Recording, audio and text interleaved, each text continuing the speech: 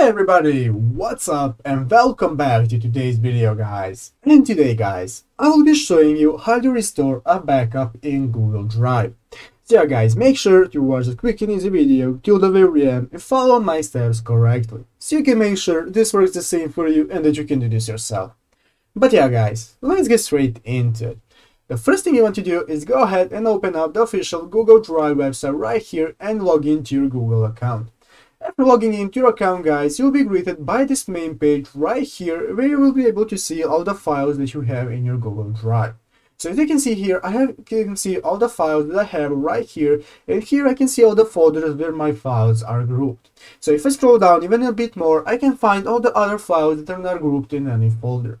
But yeah guys, let's go back to the top of the page and let's look at the left side of the screen. So as you can see at the left side of the screen, we have multiple options that we can use for managing our files. We can see our drive option, we can see our shared files, our trash, and so on. So guys, the first thing you have to do is make sure that you have a backup file that you have created on your Android or some other program and you have it in your Google Drive. You want to upload it first to your Google Drive so that you will be able to restore the backup. But yeah guys, the next thing you want to do is go ahead and find this option right here in the left side of the screen called storage, and go ahead and open up storage.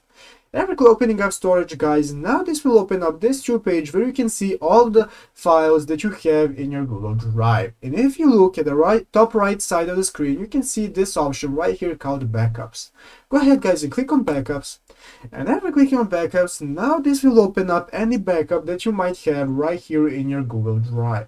As you can see here guys, I currently do not have any backups in my Google Drive. That's why I do not have the option to open up any backup. But guys, if you have any backups, they will appear right here and you will be able to open them and then back up your files that you have successfully made.